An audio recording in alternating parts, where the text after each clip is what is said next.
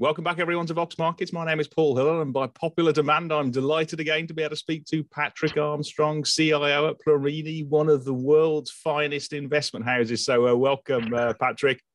Hello, welcome. It seems to be the consensus view from most of sort of the merchant banks and investment banks that next year is going to be pretty tough sledging, a bit like this year. We're going to end on the S&P 500, roughly round about consensus of 4,000, similar sort of levels as currently, sort of split between a sort of like a difficult first half and then a Fed pivot, and then it's going to sort of boost sentiment. But what's your sort of like view for equities in 2023? Yeah, I think it's going to be a tough year. I don't think there's going to be massive movement in the market. I think it's actually fairly priced right now, given the difficult situation, but better valuations than we entered the year in. Market's down 16% year to date. So valuations are more attractive than they were last year, but still very clear headwinds to equities. And it's a funny positioning right now where investor sentiment is extremely negative. So if you look at the Association of Individual Investors, there's only 25% of investors are bullish right now as we exit the year. But if you look at analyst estimates for the S&P 500, they're forecasting profit margin of 13% for the S&P, which would be a record high. And I just don't see companies generating margins that are record highs next year. I think the consumer's really going to be strained, and companies have had a great record of passing on higher prices to consumers this year and saying, not our fault, we're not making margin on it, we're just passing on the costs, which isn't true because margins were really strong this year. But next year, I think that's the source of weakness. So I do think it's probably going to be a weak first half where companies guide lower. Probably the market doesn't sell off a lot, but that probably sets the stage for a rally based on the very negative investor sentiment when they realize things aren't maybe going to be quite as bad as people are nervous about. And that once the earnings estimates get to a level that'll be achievable, that probably sets a base under markets that leads to a second half rally, in my opinion. Are the bond market's correct compared to sort of what the Fed's saying? Because you've got Jerome Powell who's saying he's not going to change, he's going to keep it high for longer and sort of not cut interest rates at all in 2023. But obviously you've got a really inverted yield curve at the moment. It's sort of historical levels, negative 80 basis points. But equally, you haven't got a sort of baked into markets a really hard recession, because it seems as though the high yield junk bond spreads haven't yet blown out. So you've got this mild recession spooked in, but you've got the bond market basically saying, what you're doing, Jerome Powell, you're going to be cutting interest rates even though you say you're not. What's your sort of view? It's crazy. I believe Jerome Powell. I think the bond market's wrong on this. And actually, I think he's going to hike 50 basis points in December, then another 50 basis points in the first quarter. And then the economy is going to be slowing where it's flirting with a recession. Whether it falls into one or not, I'm not sure. I think it probably will fall into a mild recession. The US is in a much better place than the rest of the world, economic-wise, because of its strong job market. Basically, there's 1.7 job openings for every unemployed person in America. So anyone who wants to work can work right now. And a US consumer who's fully employed, getting pay rises, that really sets the stage for reasonable economic growth. It basically stops the most negative scenarios until there is something that really disrupts the job market. So I suspect the hikes that Powell still got in place coming up and the trailing lagged effect of the previous hikes, you are going to see job losses next year, but I don't think it's going to be enough that triggers a significant recession. So I don't think Powell's going to have to cut next year. So I think he'll hike, sit on his hands, and let the previous hikes he's done take effect and kill some of the demand, which will keep inflation on a downward trajectory. But I don't think he's going to be hiking and then immediately cutting right afterwards. I think the bond market's trying to be a bit too cute, pricing in hikes and then immediately following with cuts. I think he'll just sit on his hands, let things play out. And So bond market's right for the first half. I think they're wrong about pricing cuts in the second half. Okay. And so if you're right, then we have a 50 basis points in December, another one sort of like in Q1 of next year. That gets to 5% Fed fund rates. Is that going to be sufficient to sort of create some real turbulence in the sort of corporate credit market? Because if you do, you're going to see more defaults. I don't think it's going to trigger defaults. I think that keeps the recession mild, and companies are still cash rich unless we go into a significant downturn. I don't expect a spike up in defaults in America. The one area I was worried about defaults was manufacturing in Europe, excuse me. But what I was worried about was that companies wouldn't be able to get access to the energy or would have to pay crazy prices to get electricity. But the mild start to the winter, buildup of storage of natural gas, really mitigating some of the most extreme risks I was worried about in the summer. So defaults, there in a recession, there's always defaults, but I don't think there's going to be a big wave of defaults. It's not going to be anything like the financial crisis where banks were the epicenter and the whole failing of the financial system was a potential risk. I think this is more of a generic demand slowing type economic slowdown that shouldn't trigger a lot of defaults. So I think you're being compensated quite well to buy credit. I would stick to investment grade. And particularly the banks. I think that offers the best risk-adjusted return in 2023, buying short-dated bank bonds. And financial crisis is still in everyone's memory, and that's really where the risk was in the last wave of defaults. But regulation's so much better, banks are so much better capitalized, and governments aren't going to let their banks fail. They've shown that. So it's never risk-free anytime you're taking credit, but it's pretty low risk. And the premium you're getting above treasuries is pretty good. So you can buy Wells Fargo, JP Morgan, and get almost 2% above the 2-year treasury yield right now. And I think that's very attractive risk-adjusted return. Yeah, because of the sound balance sheets. Now, actually, I was just looking at one of your shorts is Credit Suisse, which I can't understand because they just raised I think it was £4 billion on the sort of equity side, but they also raised a bond about 2 or 3 months ago at 12%. So I guess they've got a shaky. They don't fit the sort of like rock solid balance sheet type of. Well, I actually buy Credit Suisse bonds. I don't think they're going to default, but I think they're going to dilute equity holders to make sure they don't default. So. It's something I love the returns of the bonds I'm getting with Credit Suisse. I own it in all my multi-asset portfolios, but I'm short the stock just because equities are being diluted to make sure the capital positions are strong enough to make sure the bonds never default. So I actually think that's one I'm totally comfortable to own the bonds. I own the senior bonds. I wouldn't own the subordinated bonds because those can be turned into equity. But incredible yields that I still think are very safe, even though I'm short the equity. No, actually, I've heard quite a few really smart investors also sort of like deciding to give up on equity and buy the bonds instead because you get equity style returns from much higher assets further up the capital structure. How does the sort of quantitative tightening play into it though? I mean, obviously not so much in Europe, but more into sort of like the States. And I know the Bank of England wants to roll off some of its balance sheet as well, because you are starting to see now that a lot of sort of corporates are struggling to be able to even raise debt at reasonable levels. Quantitative tightening has been a big part of the story of 2022. It's going to continue to be a story in 2023, but it's not really creating the tightening part of quantitative tightening. It's just removed massive amount of excess liquidity. So the Federal Reserve's gone from buying trillions of government bonds, mortgage-backed securities. Now it's actively selling them. And it's created a normal environment where equity multiples are now normal, bond yields are now pretty normal.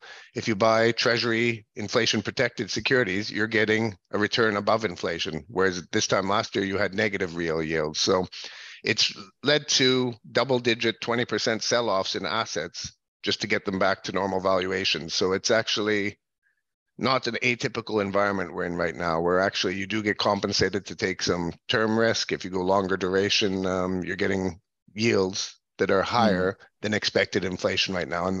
And that's pretty normal. It's not what we've been used to in recent years, but that's a normal functioning bond market, in my opinion. Yeah. And I guess especially, I suppose, if you've got sort of like a bit of sort of quantitative tightening, it may not cause the credit cycle, but that'll fit in with your sort of like view of earnings estimates for next year, because that will increase their cost of capital and their interest charges, I guess. Yeah, it's there's a lot of headwinds towards earnings and profit margins. Interest rate expenses going to go up. Ability to pass costs on to consumers, I think, is going to be a lot more difficult next year.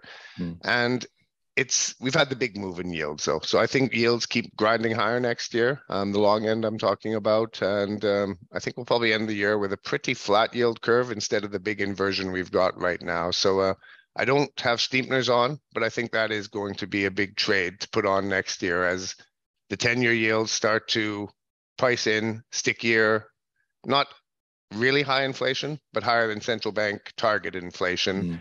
And the market stops pricing in any hikes from the Fed once we do see the economy slow down to a level where it's flirting with a recession. Yeah, I think, it seems to be quite a consensus trade to go sort of short-term debt and hope that at some point in time the Fed or the central banks do sort of start reducing interest rates, because that will bring the short end. Now, just looking at some sort of preferred sort of overweight sectors, and we'll step through them in sort of like, we've got energy, agriculture, healthcare, and luxury. So let's just start with energy. And that's so you've got sort of like, you can be sure of Shell, and you've got also the uranium guys, Cameco. Yeah, those four sectors you just mentioned, the theme there is companies and sectors that can defend their profit margins. So that's the big risk in 2023, is that margins are going to really be compressed. It's going to be bad at the aggregate index level. But all four of those sectors, I think, have the ability to defend profit margins and deliver really good profits next year. So where most companies will be guiding lower, I think these kind of sectors can meet and beat expectations. Yeah. So with energy, oil prices, the exact same price they were, excuse me, this time last year. It's bizarre that, isn't it? It's the same. The oil price hasn't really sort of moved. If you look at it from the beginning of January the 1st to now, it's almost identical. It is, and it's had a really big moves in there, but we're at a place where energy companies are incredibly profitable. When oil's at $75 a barrel, they're pretty profitable at $60 a barrel, at $50 a barrel, not so much, but it's every day that oil stays anywhere near these levels, it's incredible cash flow for oil and gas companies. So the market's pricing in my opinion, on the equity side of things, a quick return to $50 oil. And I don't think it happens. Every day, inventories are drawn down right now. So even with the oil prices falling 30% over recent months, during that whole period, there's not been as much supply of oil as there has been demand for oil. So demand may further deteriorate. But if China reopens, if it ends at zero COVID policies, if the US economy doesn't fall into a meaningful recession, there could be meaningful demand growth next year as well. So I definitely like to own oil and gas companies because of the cash flow they're producing, and they're going to cause a margin squeeze everywhere else if energy prices do stay elevated. So it's a bit of a hedge against the broader index that if input prices do stay high, you want to own the companies that are creating those higher input prices. So oil and gas, uranium. Just on that oil and gas, before we move to the uranium, obviously you've got the EU, which has just banned or just in the process of banning Russian oil and gas, full stop, even the sort of the downstream products. I mean, it's got two effects, obviously. One, it means that it's going to tighten up the whole market, certainly ocean going in terms of oil and gas, but also the sort of on the distillate side, diesel. I guess if you get an integrated oil like Shell, which has got sort of refining capacity, that's you'd have thought the crack spreads also are going to be so that their refiners are really going to be going hell for leather to get as much distillate out to people as possible. Yeah, you should think they win on both sides. The integrated companies from refining margins as well as their downstream and the upstream side of things. If you think sticky oil prices, so yeah, I like all aspects of energy. The integrateds, I think, produce massive cash flow. Probably, I prefer them to E&Ps right now, just because the dividends, the share buybacks, and pretty attractive valuations, and benefiting potentially from really great pricing on the refining side of things. Yeah. In terms of sort of windfall taxes, I mean, lots of governments have said they want to tax these guys to the hilt, but they're a bit sort of cautious to do that because they sort of spike their nose to sort of feed themselves. Strategic reserves and having energy independence, you don't really want to kill the golden goose. So if you are really putting measures in place that are going to stop exploration and development of oil and production and building refining, all governments know they need them. But it's a nice soundbite bite to talk about a windfall tax. So the ones that are put in place have no teeth. A politician can say that it's out there and everyone claps for that, but it's not really impacting the oil companies. And that's my view, is that's probably how it stays, especially with oil prices now. That they are down a lot from where they were earlier in the year too. So oil prices still elevated, but not as at eye-watering levels anymore. And on the uranium side, I mean, it does seem as though the nuclear power industry is just going through renaissance because we've got small form nuclear power sort of generators, plus the old ones are continuing for longer, and we're extending the life of a lot of them as well. So take us through the Cameco, because I've never really come across it before, but it's a sort of miner and explorer and processor of uranium. Yeah, so it's got the largest amount of uranium reserves in North America, and nuclear has to be part of the answer for everybody, basically. You can't rely on Russian oil. Where oil is produced, there's always going to be geopolitical risks where access to supply may not be there the way it has been in the past. And uranium fills a carbon neutral type thing as well. So governments that want to go green, nuclear has risks, obviously, but it doesn't produce the carbon.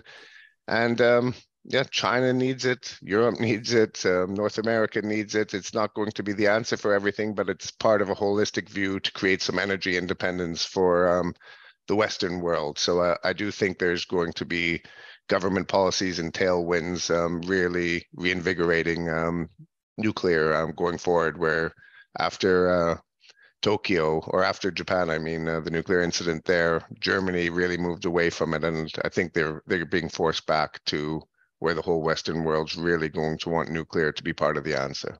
Good. And then just moving now to the agricultural side, what's the sort of like the thesis on that? You mentioned sort of protecting sort of margins and profits for next year, but obviously these are soft commodities. So we've got John Deere, Archer Daniels, and Corteva as well. I think Corteva is more of the seed side. And Mosaic. Those are the four Mosaic, companies we've got. So we've got about 14% of our global portfolio is in agribusiness equities. I think we're in an environment where there's global warming, climate change, and you've got droughts wiping out crops in some areas, you've got floods wiping out crops in other areas, and you've got agricultural commodity prices that aren't as high as they were right after the Russian invasion of Ukraine, but still at elevated levels that are really incentivizing farmers to farm every acre of arable land they have. And that's going to require more intensive farming, more pesticides, more fertilizers, more farm equipment, and they'll have the cash flow to buy these things. So I think this is a sector that will have pricing power next year.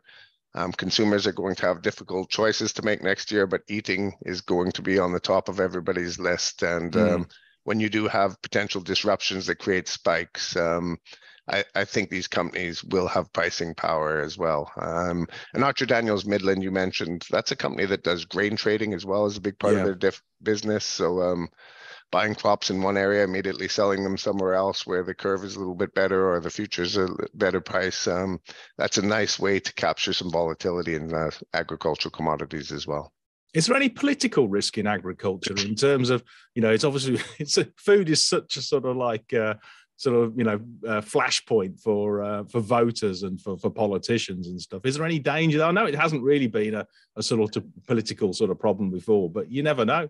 It's a good question, and I've not thought about it too much because it's not really been on the agenda, but I suspect any political maneuvering would probably lead to higher grain prices for the most part, because you're probably curtailing exports somewhere, things like that, and that'll create higher prices somewhere else. So it's not something that seems to be on the agenda right now, but I think it may end up being a tailwind rather than a headwind for some of these companies. Yeah, I know in Asia you occasionally get these sort of export bans, don't you, from places like India and places like that who won't, but we'll wait and see. Yeah. Now, healthcare, obviously, really defensive sector. And I see you've got some sort of like, best in class stocks. You've got AstraZeneca, Pfizer, obviously a beneficiary of COVID, and you've got McKesson, I think, who do with the big distributors out in the States of all sort of prescription drugs and OTC products, etc. Do you want to take us through the sort of, again, the sector, how you see it? Because obviously there's a lot of Democrats sort of taking, they're putting it in the crosshairs, but they can never get the pricing sort of regime sorted. Yeah, so it's, you always have regulation and government at risk with this sector, but Novo Nordisk is one you didn't mention, and Oh yeah, Roche. Those are two other ones that I'm yeah. really positive on. So I like it in an environment where you've got a slowing economy. Defensive characteristics in terms of cash flow, inelastic demand for pharmaceuticals and healthcare, the aging population, all of those things I think serve the sector well. COVID was the big issue in previous years. Novo Nordisk, I think, has the suite of drugs that are for the new epidemic or pandemics, even if it spreads beyond the Western world. Diabetes, obesity and diabetes. It's something that unfortunately, it's a big issue for us, and Novo Nordisk, I think, is very well placed there. Cancer, oncology, there's real innovation there, and potential blockbuster new therapeutics coming out. So I like the cash flows based on pipelines of all of these companies today, and there is potential big wins in the future as well, as science is always improving. So it's a sector that's slightly expensive is the only problem with it. It's not very expensive, but I think that I'm compensated for that with the predictability of the cash flows and the potential upside beyond consensus numbers as well.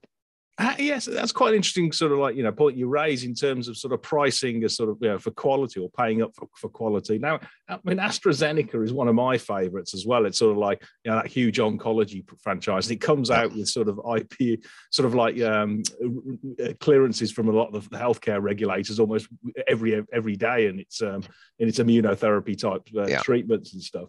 But it trades on sort of like 17 times next year's earnings, which actually, as I say, is quite high compared to a lot of the rest of the sector. But so how do you sort of price in that sort of the extra quality in terms of? Yeah, it's hard to do it at exact. I just say that it's worth a premium. I think the MSCI World traditional multiple is around 15, so 18 doesn't seem eye-watering for me. If companies get up into the 30s, I do think about them a little bit more. But compared to the FTSE, which is at 10 times earnings, it's obviously a very expensive sector. But versus the whole world, it's a global company. It's not a multiple that's crazily high. Healthcare stocks, slightly expensive, but definitely worth the price in this kind of unclear economic environment. Yeah. No, I think also, say with AstraZeneca, I think the earnings suggest a sort of like forecast for the next 5 years to go up by 15 to 20%. So actually your PEG ratio is about 1 actually for a top quality healthcare. So I can understand that one. Now, just in terms of battleground sectors, now the chip sector seems to be sort of like always in the sort of like the crosshairs of a lot of sort of the financial channels. And I noticed you've stuck with the AMSL on the equipment side, but recently sold the chip. The chip AMDs. Do you want to take us through your thesis on that? How you see sort of like microchips? So ASML, it's not a monopoly position, but it's almost in a monopoly position. For the high-end lithography, it really has competitive advantages. So this is a company that I do think has the pricing power, will be able to defend its margins. Demand for its equipment is much higher than the ability of it to provide it. So we've stuck with ASML, sold AMD. This chips and shipping were my two calls that I got wrong in 2022. I really thought they would have more pricing power than they've had, and freight rates have plummeted. Semi-conductors went from way more demand than there was supply, and the supply demand got into balance very quickly as the year progressed. So AMD is much more consumer centric. It's driven by consumer demand, and I think the consumer is going to have a lot of difficulty in disposable income next year. So we've stuck with ASML, but reduced the exposure by selling AMD last month into a bit of a rally. So it's been a pretty terrible year for the chip companies, but October, November has been really strong for them. Yeah. What's your sort of thoughts going forward? I know it's a bit more medium to longer term, but you've got a lot of governments now deciding that they're going to build out their chip capacity. So you see it in sort of big plants like Intel and TSMC in the US and stuff, and you've likewise got big investments being almost like encouraged in Europe as well. Is there a danger here that actually the chip sector goes from being sort of like high margin to sort of real quite commodity stuff in terms of 3 or 4 years time? But your equipment manufacturers, your AMSL, we're going to have a boom time. I think you summed it up perfectly. Is what my view is, that the capital spend in building it up, the manufacturing and processing of these things, I think it's got years ahead of us.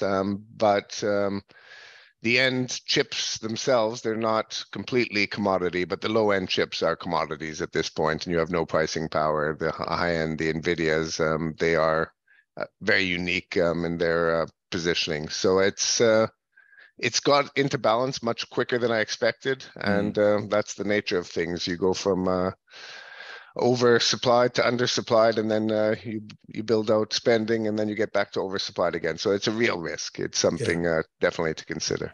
Yeah, I actually just sold Infineon Tech on the same basis, actually. So I followed your approach. Now, just on the luxury side, you talked about the consumer and the health could be struggling. But one area is obviously the people who have got well-heeled and live in Knightsbridge and seem to be doing pretty well. And you've got Hermes and LVMH, etc. Yeah. Now, I saw an amazing stat that they're sort of like the handbags for Hermes are going at sort of like your exclusive ones are going for about sort of $400,000 on auction. So, do you just take us through sort of like both of those? Why they've got so much sort of margin and earnings protection in next year? Yeah, so Hermes, if you buy a $2,000 scarf from Hermes, their input costs are nothing for that, basically. So if input prices double on that, it's still irrelevant to Hermes' profit margin. Whereas a company like Next, H&M, with a 40% margin, when input prices grow, that can destroy all of their margin quite quickly. So it's the markups lead to very strong margins, makes them immune to higher input prices, and the mass consumer is facing difficult decisions, higher mortgage rates, higher utility bills, petrol prices, and maybe even job security as we get into next year. So they're going to have difficult decisions, but the high-end luxury consumer, these things are almost immaterial to them. So I don't think they've really changed their spending power. And that's what really attracts us to the high-end luxury consumer for next year, while we're shorting more mass market consumers that will see their margins decimated and probably even revenue hits next year. Right. And LVMH is essentially the champagnes of guys, I guess. And oh, they're diversified. If you want one luxury company, it's LVMH. It's everything, basically. And I think Bruno's just passed Elon Musk as the richest man on the planet. And I see. Okay. Yeah, so it's I think he's going to add a little bit more space between him and Elon next year. Yeah, the business model is certainly doing well. Now, just turning again to some battleground areas, we've got sort of consumer sort of like, they used to be high tech, but we've got PayPal, obviously fintech, as everybody knows, used to be part of eBay. So we've got PayPal and eBay, the sort of, they used to be one company, but they're separated into two. And so eBay is now the online marketplace and PayPal does all things sort of like, transferring money. Do you want to take us through those? Because the shares have come down remarkably far. In fact, I would say, eBay is on just over 10 times next year's earnings. I know it was a COVID beneficiary, and but it's a cost of living crisis beneficiary as well, you'd have thought. And PayPal's on just about 16 times earnings, etc. Yeah. So we own PayPal. We don't own eBay. We had eBay last year, but we've sold that one, moving away from consumers. But PayPal is one we stuck with. It was up at $300 a share. We bought it at $70 a share in, I think it was June. It went up to 100. We still own it. It's back down to 70 again. So it is at risk with the consumer, but it is at a multiple that is way below its traditional multiple. So it is still a company that's exposed to the consumer, comes with risks. I don't mind this kind of multiple it's at right now. And I don't think the consumer is dead. I just think it's going to make difficult choices. It's still going to be purchasing things. And I think it's the retailers who are going to suffer. Whereas the payment mechanisms, I think they have less pressures on their margins. Their margins is basically fixed. And I don't think they're going to face pressures. It's going to be the merchandisers who are selling things that are facing the pressure. So that's one part exposed to the consumer, but I think they have a more defendable margin than mass retail. How do you identify something like with PayPal between a sort of like a value player and a value trap? Because it has all the hallmarks as being a still growing business and sort of like, high profit margins, but it is on a value multiple and it has come down. I mean, it sort of like does raise a few eyebrows. Yeah, it's something I'm not sure will be a winner for me, but I'm happy to pay this multiple, take the chance. Yeah. It maybe I should have sold it when it jumped to 100 and I made 50%, but I've lost that all in recent months. I do think it's something that will get back to triple digits, though. I think it'll maintain this kind of multiple. I don't think it's going to go back to an extreme growth multiple because it is a cyclical company. It does have exposure to the consumer. If you can pick it up in the teens, I think that's an attractive multiple. If it moves into the mid 20s or low 20 multiples, I think that's probably where I'll be looking to. That's probably about a fair value for it. So I think it'll hover between based on moments of exuberance and pessimism. Right now, I think it's being priced on a bit of pessimism. Mm. Yeah, I mean, I would say, I mean, this sort of territory, it's not out of the question that somebody like Amazon buys it, or even sort of Elon Musk decides to open a check and have that super app or something like that, because I mean, PayPal, presumably, you avoid all the interconnect fees from Visa and MasterCard when you use it. It's meant to disrupt them. I actually own Visa as well. Oh, do you? Okay. So I like to have my fingers there on both of these side of things because they do have pricing power, and they are, regardless of what the consumer is spending on, that they're paying for it with Visa or a PayPal, and it's pretty resilient business models. And it could be a takeover candidate. It's not part of my thesis, but stranger things have happened for sure. Yeah. Now, moving on to sort of takeover candidates, you've got Activision Blizzard in the portfolio, and obviously that has got a bid from Microsoft. It's going through all the competition clearances. And I think so. I've seen notes that they're hoping to actually finalise and close the deal mid 2023. The shares are trading at about $75, and the bid price or the agreed offer price is $95. Yep. How have you sort of like priced all that sort of risk of it going forward and not going forward? Because I mean, there's big discount, that $20. It is. I'm surprised how big it is. Microsoft, everything that I've read, they do seem to want this to go through. And that means if they're willing to make concessions, they'll get it through. Anytime Microsoft does anything, there's always going to be regulatory reviews. The legal teams I've talked to from different sell-side firms, they think it should get through as long as Microsoft has the will to, and they seem to. It's also on a standalone basis. There's other companies that it would be potential bidders for it should the Microsoft deal not be approved, or should Microsoft decide to walk away. Probably not $95 a share, but I don't think there's a lot of downside from where it is right now, because other companies would want to expand their content, basically. Gaming's a big part of content. Everybody, online media, even a company like Netflix moving into gaming, things like that. There's potential other buyers for it as well. So my base case is we get the $95 a share in the middle of next year, but I don't think there's massive downside for it when we're below $80 a share right now either. Yeah, I did actually see on the headlines that Dan Ives from Wedbush Securities had backed the deal and said it was an absolute raging cert. So that's probably the kiss of death to it, I guess. We'll wait and see anyway. But it does seem a strange anomaly when it comes to sort of the pricing, a bit like Twitter when they had that bid with Elon Musk, because that increased a lot as well.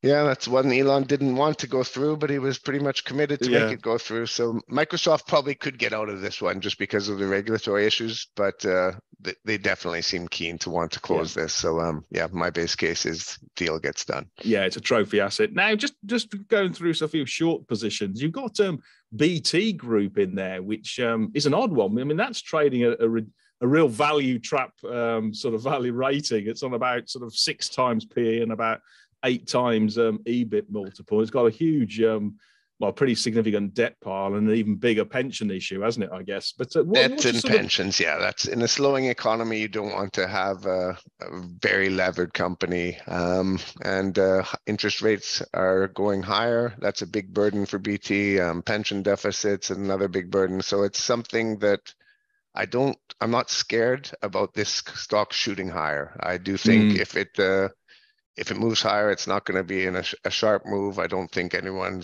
can take out BT. It's pretty intense competition, even though it is a bit of an oligopoly. I guess UK telecoms and internet, there's enough competition that no company's able to make any excess profits. Yeah. And then just when it comes to sort of, so when it comes to sort of the valuation of it and putting the short on, I mean, I'm with you. The shares haven't moved for like 10 years almost. They've stayed at about 120. And they've got obviously a lot of the big... FTSE as a whole, I think, is probably the same. You're probably more 20 years. Yeah, exactly. But I guess if their cost of capital is going up on the debt side and probably also on the pension, that means all things being equal, if the valuation of the company doesn't go up, the equity portion has got to decrease, isn't it, just by the maths? Exactly. Yeah. If the enterprise value is pretty static, and it's a difficult environment for BT. So it is cheap, but this is one I'm viewing as a value trap. And I've been on the wrong side of value traps enough to know that things that look cheap aren't always good investments. Yeah, no, it pays a ridiculously high yield as well. Yeah. Now, Boeing's another one which is short of. This is one I've lost on, actually. So Boeing, year to date, we've not really lost on it, but compared to the market, it's had a big run up. So I've had this on all year. It's been a really good short until the last few months. It's got issues with the 737, but it's one I'm sticking with. It doesn't generate earnings, and it's a company that has a lot of assets. It has potential to generate earnings. I don't think we're going into the macro environment where it's really going to be able to unlock earnings. So it's a company that could be cheap if it really gets everything into place. But right now, it's not. And until it's generating free cash flow at a significant yield, that's when I'd want to buy Boeing. So it's one that, it's not been a good performing short for me anymore, because I should have closed it out 2 months ago as it got probably too cheap. But I don't think the macro environment's really going to favor Boeing right now. I think there's a big binary event as well, isn't there, coming up in a week or a couple of weeks, because I think the US aviation regulators are deciding whether they're going to allow Boeing to certify their MAX, aren't they? After, and that there's a deadline of 2 years or something which comes up. Yeah, and I don't know if that's going to be a big thing, because I think there'll be extensions and things. So I don't know if it's a drop dead date anyway. But I think that's how it's being presented at times. But I don't think it's going to be this. It's either approved or not. Then. Okay. Now, just turning to the metaverse, because we've obviously it's upturned Facebook or Mark Zuckerberg, and the one short you do have is Roblox, which is, I think, is still the sort of one of the largest sort of like, metaverse type stocks. Yeah. 50 million daily active users, etc. But it's not profitable. I think it's coming up to sort of like cash flow positive, break even for next year. But it is still trading on a 7 times sort of sales multiple. Yeah, exactly. It's sort of the darling of the metaverse, I suppose. It's a company that I think it's going to have real difficulty monetizing its position in the world. Basically, it can attract users. It's got a business model that attracts users, creates revenue growth, but free cash flow is not there. Earnings are a long way off. So it's in a higher yield environment. It's the kind of company that I'm comfortable to bet against, basically. Companies that are trading at very high price to sales multiples. I like to have some of that kind of exposure, because when the market does go down and risk aversion goes up, stocks at these kind of multiples generally give you disproportionate returns when the market does sell off. Yeah. And then just finally on just a couple of others, we've got, again, they're real sort of like battleground stocks. I've heard CNBC guys talking about as value plays, but one is Paramount, which obviously is investing in its online and D2C business. And then we've also got Kinder Morgan, which I think is a pipelines business on the energy side in the US. Yeah, it's I like to pair some of my longs and my shorts. So I've got the oil and gas. That's my biggest overweight on the long side of things. So Kinder Morgan, it's does face more regulatory risk, I think, than the broader E&Ps and the integrated companies, and it does reduce some of my exposure. So it's an expensive company, doesn't produce the same kind of cash flows. It's not buying back shares as aggressively or as the same kind of share back yield that you get in the E&P and the integrated. You don't get that with these kind of companies. So I'm short that one.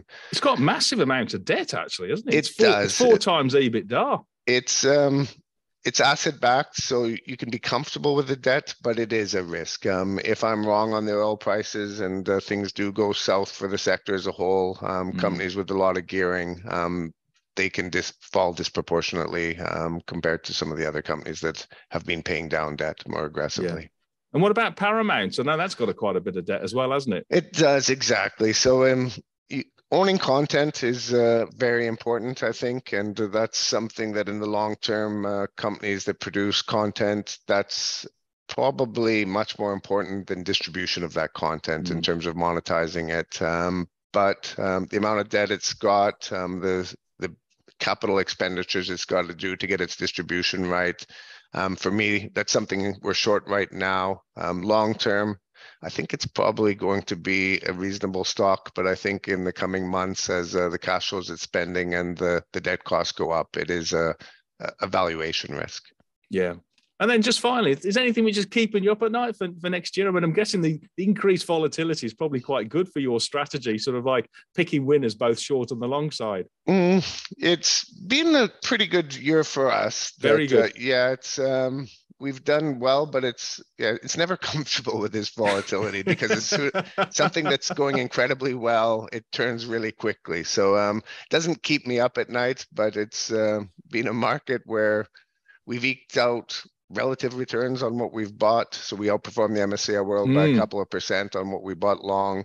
Our shorts did really well this year. So our shorts are up 23% year to date versus the MSCI World that's down about 15% year to date. So yes, it's not been an easy ride this year.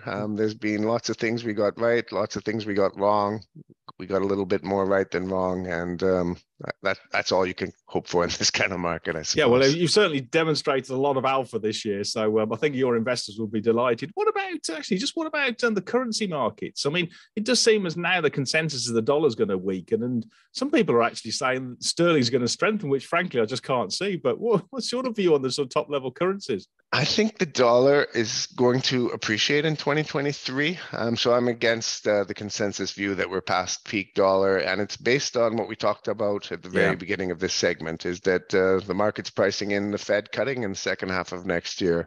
If the Fed doesn't cut, I think that leads to dollar strength because the market has the Bank of England and the ECB hiking in the second half of next year. I can't see any scenario where that happens at the same time as the Fed's cutting because the US economy is going to be stronger than Europe and Great Britain next year. To think that their central banks will be hiking while the Fed's cutting, I just think the market might be wrong on both of those, but it's hard for me to see how the Fed's cutting while the Bank of England and the ECB are hiking. There would be something strange that's happened to the US economy. It's hard to say the market's definitely wrong, but I've got a high belief that part of the thinking of the market is wrong right now. Good. Well, I must admit, I do like the contrarian views, that's for sure, because there's too much consensus which goes on at the moment.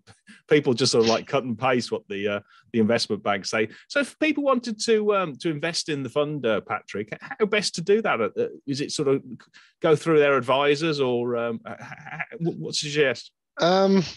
So I buy my fund. It's called Prosper Global Macro. I buy it through AJ Bell. It's on platforms. Going through the advisors a good way. Our long short certificates, we've got UBS issuing versions of it as well. So going through your advisor is the best way, definitely. And anyone who's got some interest, happy to talk it through with anybody.